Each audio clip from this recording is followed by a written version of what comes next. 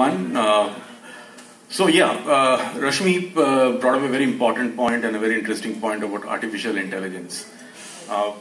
You must have all heard about robots being introduced in the market.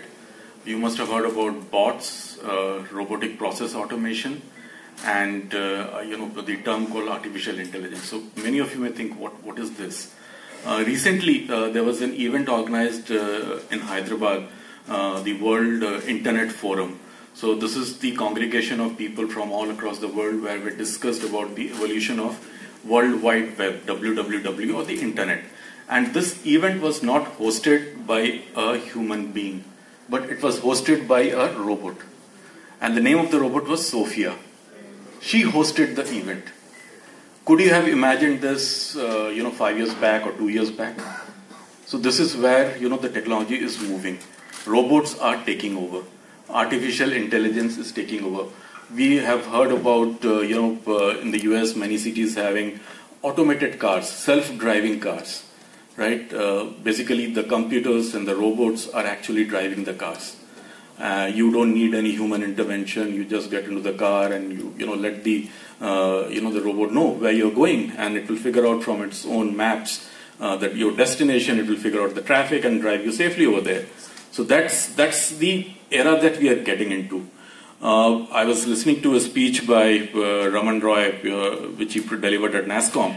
He mentioned about the world today having more than 2.4 billion social media users. So there are more than 2.4 billion social media users in the world today, and these are the number of people who are actually using the mobile phones to access social media, posting their news, their feeds, and interacting with different kinds of communities. So that's the kind of intervention that we have from the technology into our daily life today. Now, how do we bring this into our daily work processes? We are one of the largest accounting service provider in the state of Gujarat, where we employ almost about 600 qualified accountants, one of the largest pool of accountants that any company has in the state of Gujarat, and very proud of that. Our aim is to reach 3,000 employees within the next 3 to 4 years. And this 3,000 employees will just not be human beings being deployed and working out of our offices in Gujarat, but it will also constitute of maybe 100 to 150 bots, right? So it will have 100 to 150 robots also working with us along with these 3,000 employees, and that is what artificial intelligence is all about. What these bots will do is, these bots will actually take the manual processes that we have in the company and at our clients' processes, convert them and make them automated, right? So that we can improve the process efficiency, improve the profits of the clients that we work with, and deliver value. So that's what we as an organization are very keen to. And what could be a better place than Gujarat?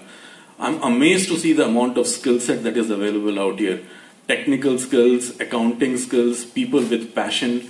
When we recruit employees, when we get them on board, when we train them, and when they start working, the zeal and the enthusiasm that they show to learn and to deliver is amazing. And I have not seen this in any other state. So we are very proud to be associated with the state of Gujarat and being here.